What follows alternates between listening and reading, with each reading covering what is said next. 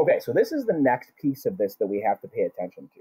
Instead of just listing all of these out and saying 23, 23, 324s, 925s, they're put into a table where it has a frequency.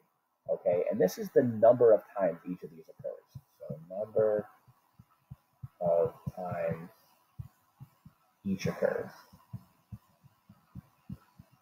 I'm still going to find the mean, median, and the mode of this data. The mode obviously is super easy. There's 9 of those, so the mode is 25.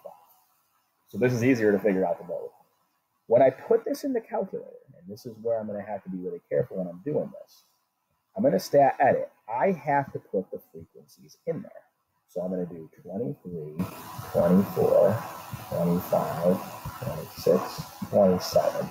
And then the frequencies are going to go in this next column, 2, 3, 9, 5, 1. The calculator does not understand what those are.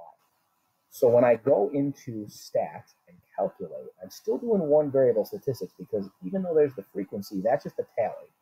And then what happens is right here it says frequency list. So I need to tell it that L2 has the frequencies in there.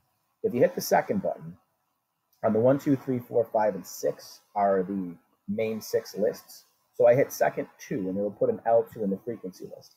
That tells the calculator to understand that there's 2 23s, 3 24s, and that type of thing. So what we'll add, it will factor that in when it's calculating the mean, median, and mode. All right. So I'm going to drag this over here and I'm going to drop it. And then I'm going to scroll down and I'm going to drag this over and drop it also. All right. So that dropped both of my screens into there. So now I'm going to come in here and I'm going to make sure that I can see them. I'm going to put that one over there. Put that one right there. Okay, so what's the mean? Well, that's X bar, nice and easy, 25. All right, so there's no decimal I got to deal with. And then the median is also 25. So in this situation, everything was 25. That should kind of make sense because there's a lot of 25s and then not much of the other ones. All right, but they come out to be decimals. It's not going to be a huge deal. And we'll talk about more of what to do with this in the next few sessions.